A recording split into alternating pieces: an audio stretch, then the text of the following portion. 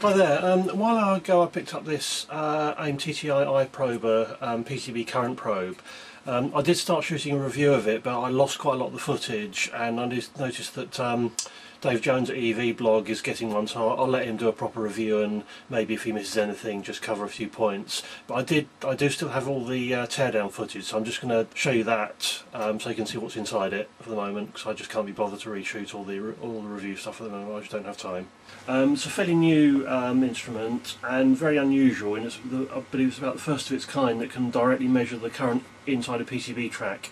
Conventional magnetic current probes tend to have to pass the wire through a small loop to pick up the current.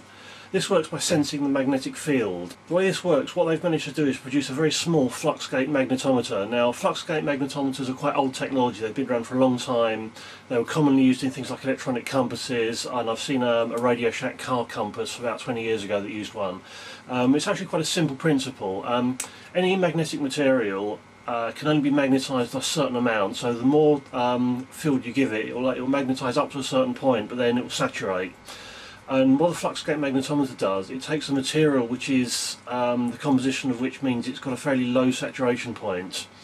It's got a coil wound around it which magnetises it alternately in one direction then the other, and the magnetic field is designed such that it drives the coil into saturation in both directions.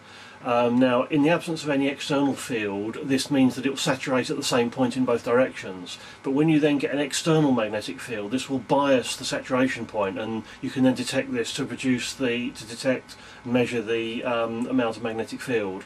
And it is potentially a very sensitive solution if it's implemented properly. So what they've done here is they've managed to do a very small one, which has two advantages. One is that you can get close enough to a PCB track to measure the magnetic field primarily from the PCB track and not adjacent tracks. But secondly, the small one also means that they can drive at a high frequency. They drive this at about 40 megahertz, which means it has a bandwidth, I think it's about 5 megahertz measurement bandwidth. Nowadays, a lot of applications that used to use flux gate magnetometers, particularly compasses, have been replaced by semiconductor sensors using giant magnetoresistive effect. But this, I'm guessing, I don't really know enough about it to know which solution has the best ultimate sensitivity. So I was a little bit surprised these magnetometers are here rather than a GMR sensor, but it may be that they could just get the size and performance better using this technology. Right, I think we need to take a look inside this. The probe assembly is quite a nice moulded plastic assembly, held together with 4 Torx screws.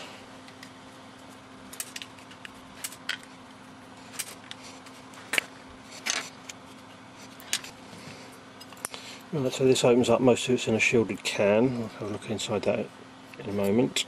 One nice thing is the external case is separate from the probe itself, so it's conceivable if you're sort of scraping this around PCBs it might hit a hot component and get damaged.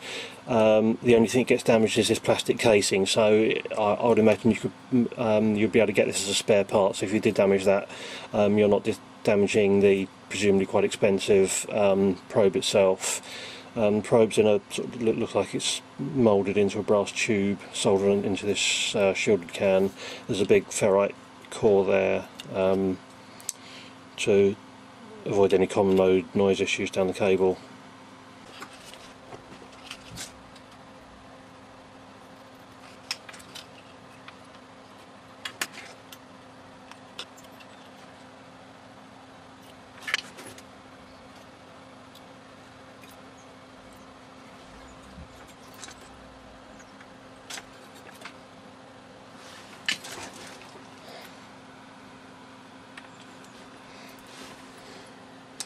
Okay, so quite a lot of components in here and quite a lot of adjustment. Quite lots of it's discrete components. So what's basically in here is going to be the 40 megahertz driver to actually drive the sensor itself, plus demodulation, decoding components. Test label on there. Nothing under there, just a few capacitors and a couple of op amps. Nothing particularly exciting. Looks like the PCB disappears down. PCB vanishes down the end of the tube there. This looks fairly glued together, so I don't think I'm going to go any further into this. Actually, the probe does slide out of the tube quite easily, so this is what we've got here. Just a few more discrete components, nothing too exciting, and it looks like 3 connections into the actual sense head in here, and this is all potted, moulded. Let's take a look inside the box.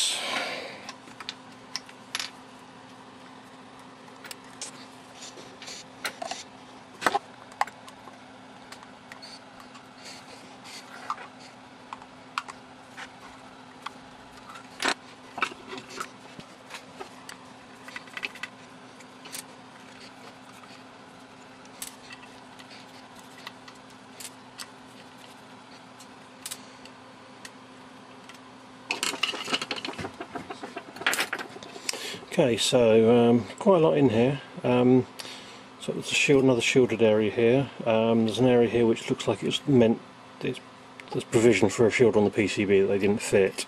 This is obviously a power supply area. You've got some inductors here, what looks like probably a multi-output switch mode supply.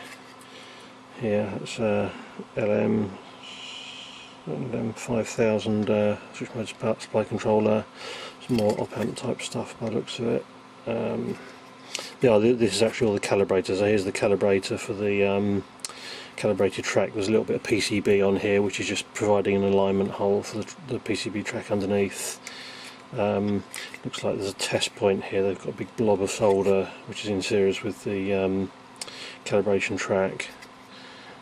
That's probably also a low voltage switch mode regulator to produce a high current in the track at a low voltage. And then there's all the analog stuff which is coming under here, so let's take a look under here.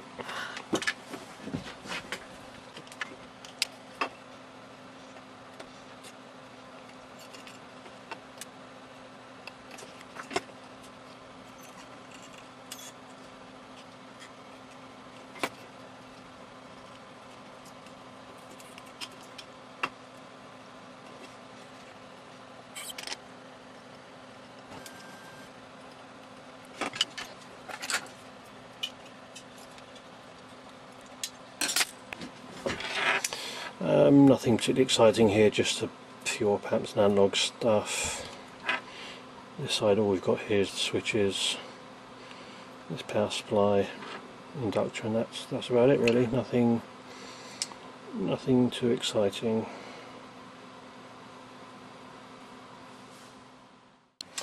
Right, let's have a quick play with this. First thing I'm going to try is this. This is a 32 by 32 LED matrix display. So there's sort of nice high currents. The peak current is about 20 amps per row on this. What we've got on the back here, there's a board. There's a switch mode power supply converting 24 volts down to about 4 volts for the LEDs and up to about 20 amps. There's also some control circuitry and a few other bits and pieces. And then on this side we've got column drivers. The whole board is arranged as a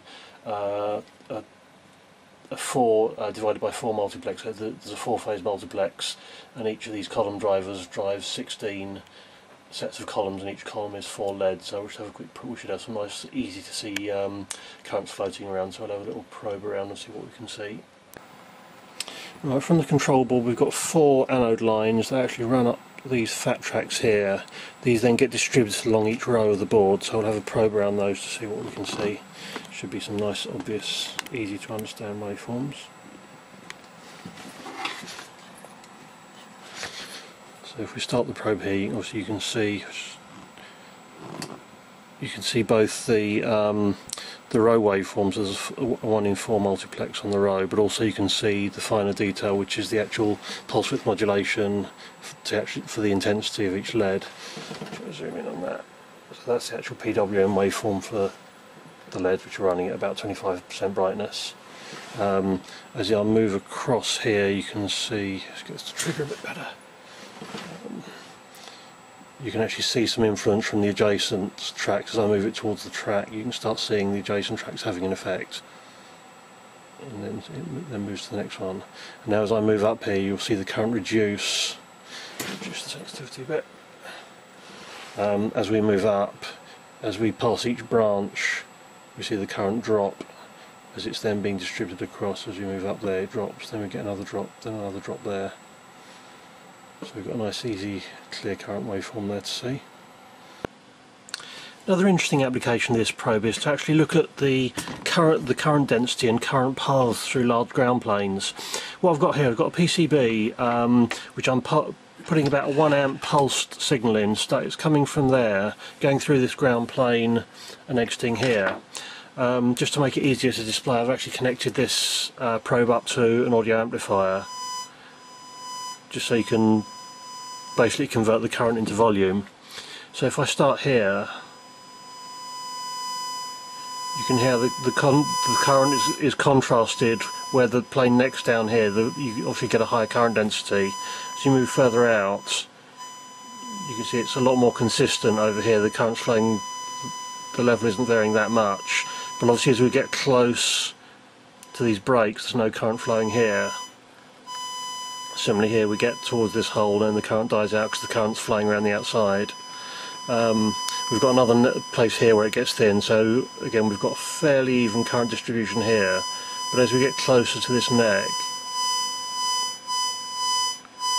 here it gets a lot louder, so we've got our peak current density is here. And again there's not much current flowing up here because this part of the plane doesn't really go anywhere. Got a fairly consistent current over this part here.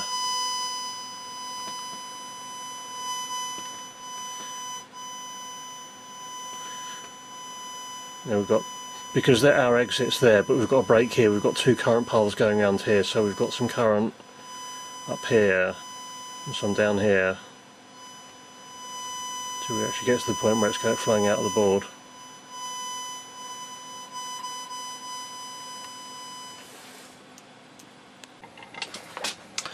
It might be interesting to see if it was possible to use this probe to produce a 2D visualization of current flow in ground planes. Now the obvious way would be to hook this up to a plotter and sort of move it over a precise trajectory, log all the data and so on, which will probably work quite nicely, but I thought let's do something a bit simpler. All I've done is I've put a little white LED on the end, just run through a simple amplifier circuit from the output, so the brightness of the LED depends on the current density of the probe. And then just wave it around the board and take some long exposure photos and see how it comes out.